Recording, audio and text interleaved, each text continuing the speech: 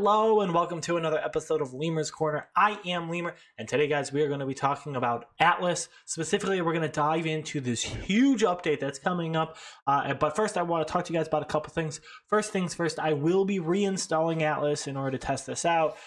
It's supposed to come later today when this video launches, so you guys should see this video coming, or this huge update coming later today. That will be a server wipe on official, all that kind of fun stuff. So I'll let you guys know when that comes out. You guys will know. I'll put a little community post out there. However, before we jump into the patch notes, I do want to talk about two things. First off, we do have a giveaway going on right now. It's a digital Visa gift card giveaway. I'll leave a link to that down in the description down below. That is specifically for a brand new channel we started. It's called Life with Lemur. We talk about something completely unrelated to video games on it. We talk about all kinds of different issues and stuff and have a conversation around them. So go check that out. I'll leave a link to it down below also. But let's go ahead and start talking about all the Atlas stuff and have a conversation with that. So let's just jump to the desktop and take a look. All right, welcome to my desktop. Here we are, and let's go ahead and take a look at these big patch notes that are coming out. First off, let's just talk about it really quick. Publish test realm is here, so you guys can test all the new stuff on there if you want to check it out. We'll leave a link to that little information down below. Don't want to get into that one too much because I want to talk about what's happening later today. Quote unquote, let's be real honest for about 5 seconds and say it could be in 3 months from now. We really don't know. They say it's supposed to be today. However, it could be within the next 3 months. We'll be clear. But we'll go ahead and assume some positive intent and say it's going to be today. So let's take a look at all these big patches that are coming up. And to do that, we're just going to go right into Captain's Log 22. Captain Logs 23 or 22 was talking about the wipe specifically, talking about some of the milestones and gave an idea for it. However, they've changed a lot of this information into Captain's Log 23 to be more specific. So we're just going to talk about Captain Logs 23.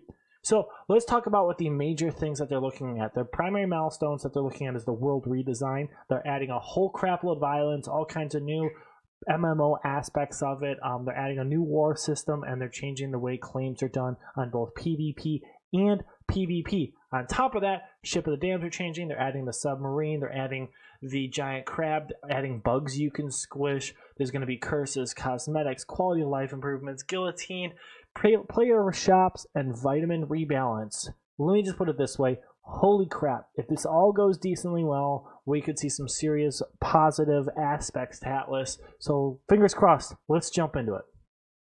So we're just going to go right down the list. We're going to highlight some key points on here. All right, guys, so let's go ahead and jump into the details specifically around claim changes. First things first, let's talk about the PvE claim changes, then we'll jump over to the PvP claim changes. Overall, PvE, they're going to keep them. They're going to be there in general. They decided to go away with the Lawless-esque servers idea, where they're going to say there was no claim changes. However, this time, we're going to have a little bit of a difference. Specifically, they're going to be looking at how many claim points people can have. So the goal is they're going to put hard caps, and they're going to be lower than normal of how many claims a single person can have. So if you're a single player, we're going to make up some numbers here. They are not specific, as you guys can see right here. So for example, if you're a single player on the PvE servers, you might only get 5 claims you can claim throughout the entire map. That's it. 5. Count them. One hand. 5. That's it. That's all you get. However, if you've got a company of 100, you probably could possibly have upwards of 100 claims. So we don't know exactly what it is. They said it's going to be somewhat exponentially decreasing to where basically the smaller person, so that single player does get a larger number than if it's 2, and it kind of goes down from there. So like if you have a company of 10 versus maybe 50, the amount of claims you can have might only change by 3 or 4. I don't know. I'm making up arbitrary numbers to be clear, but I'm giving you an idea of what we're talking about specifically, which means you get more claim points that you can have. So then we're going to scroll down to PvP claim options on here. However, I did forget something in PvE I want to jump on really quick. There are no more alliances allowed on PvE. You only can have it on there. They're looking at an alternative for communication on PvE servers, just as a heads up for everyone. All right, so let's go ahead and go down to PvP claims. Basically, they're going to add a bunch of new options on here to control how long, who can be on your land, who can use your cannons, delay on joining new companies, stuff like that. Nothing crazy. Overall, it's there's been some limitations in how they on alliances and how they impact people. So, you know, there's a couple large companies and everyone's in these huge alliances that ends up working on there, and it just overall, they're trying to change it to where people can't just make a forward operating base and just drop a turret somewhere and just take over an area. So that's what we're kind of talking about here.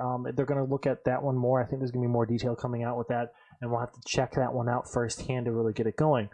Next thing is there's going to be a secure trading system. That means basically you're going to have player-run shops. You'll be able to experience this on the PTR, so the test server. But basically it's going to be secure trading to where you can go ahead and have a shop, put some items on there, someone can buy them from you, and then they get them from your shop, and then they take off. So those shops will be an option that you guys have on those things. The next thing is we are finally going to have a reason to go down to those shipwrecks, and there's going to be generated shipwrecks that basically have loot and all kinds of different things that are going to be inside of them. You can't harvest certain things, but you can use your submarine to directly attack the shipwreck to harvest loot, but that basically just goes ahead and basically activates a timer. The timer's there for a certain amount of time. Once that timer goes up, the shipwreck goes away. If you don't get the loot or you don't harvest whatever you're going to harvest, it all goes away. So that's just to give you an idea. As we said, the PTR is already live, so we're going to skip right past that. Additionally, they're going to be rolling out some cool new cosmetic stuff. So you got the peg leg, as you guys can see on this one right here, and then you've got the awesome hook going on right there. It looks fantastic. And really, they're going to have more dynamic maps. But one of the things that they didn't list on 23 that were listed on 22, and that's why we're going to jump back now, is going to be all these other things that are happening. So those were the big changes that they changed from 23 to 22 that we're not going to skip over now for the claims and all that stuff. Basically, there's going to be settlements where you can have those, where outside of wartime, you guys can use those and have those and you know, focus on building defensive structures and only can build offensive structures during wartime, that kind of stuff. And in general, try to focus on fixing some of these things. As we said with the PvE network, this is 22. They said they're not going to do it. Now let's talk about the world and what they're going to be changing specifically. That is, they're going to be adding over 200 islands to the network, approximately one additional island per grid is the goal on this one, is what they're going for. And basically when the game launches, from their experiences from the launch of the game, they've decided that they're going to temporarily enable the ability to click any server as your home server when we start out on this game after the server wipe, and this will allow everyone to go to every different server, with us allowing people the opportunity to actually log into the game for the first time when the game servers wipe and all that kind of fun stuff. So we won't all be sitting there doing the loading screen streams that there were on day one. So I hope you guys go ahead and check that out. As we said, the submarine's going to be coming out. It's going to be really nice. It's going to require fuel to run, and it's all that kind of fun stuff. The submarine will not outclass ships. You'll pay a lot in fuel just to keep up with them for the ships, and you can use those. So basically, you can get those by defeating the Kraken specifically. There will be able to be passengers in the other submarine, and you can be in the submarine if you haven't finished the Kraken quest, just as an idea. There is going to be a new deep ocean trench. There's going to be some powerful underwater creatures, and specifically you'll get the new giant crab there. Those are going to be the ruins, and they contain 8 new power stones that can fight a more difficult version of the Kraken, so aka the boss can be opened up with a larger version, new resources, new creatures. As I said, the crab is going to be down there. Here you can see the crab is right here, here, and here, so it kind of looks like the Carcanas from Ark specifically. So that's the one we're going to have. The Eastern Tundra has new visual design compared to the Western Tundra. The guillotine's coming out. This is going to be part of that claim system where we can now put bounties on people's heads. You chop them off, you can put them on a spike, and it's kind of fun like that. So you guys get some cool stuff, and it'll look really nice on there. You can decorate these on wall hooks and gun mounts also. So basically we can put these wall hooks on our ships, hang our heads from there, and we can put our friends' heads on the side of our ships, just like a fantastic. The next thing is curses. These are going to be tied to executed players. Basically, in a nutshell, when you execute someone, you will receive a percentage of their experience points, and you can't be using this over and over in order to get that and abuse someone for it. It just helps, gives something extra to killing someone with the guillotine specifically and executing them. The next thing is the ships of the dams. Now they're going to come in squads. So basically you're going to see like this where you've got multiple ships that you're going to be fighting, so you might have to have multiple people and multiple ships fighting these squads of ships of the dams. So that's going to be a fun little blasty blast that we're going to have to be dealing with, and it's really going to be kind of important to loot. Now also don't forget your ship or the loot is going to be based off of how many ships you kill, so if you don't kill them all, then you'll still get loot from the ships you do kill. We talked about the peg hook and the legs. However, they're going to also be doing some awesome armor sets to customize the way people look. These are permanent unlocks for completing the quests that you have. You guys can check these out here. There's some really nifty ones in there. And basically, as we said, the player shops are going to be in the free port. I'm not going to go into the quality of life changes. You guys can read through those on your own. However, that's really going to do it for this March update. And now I'm going to give a quick second to talk about my feelings about Atlas, where it is, where it's going, and all that kind of fun stuff. So first things first, if you didn't catch it at the beginning of the video, I have uninstalled Atlas at this point. I am going to reinstall it and attempt to play the game one more time.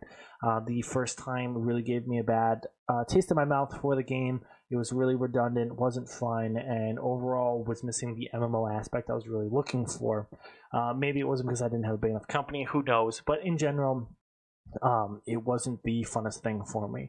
So I'm going to go into this with fresh eyes, try to look at it, try to have some fun, go in with the knowledge that I have and the knowledge that my friends have looking at this game specifically. We might do a couple episodes, day one type stuff where you guys will actually see some gameplay.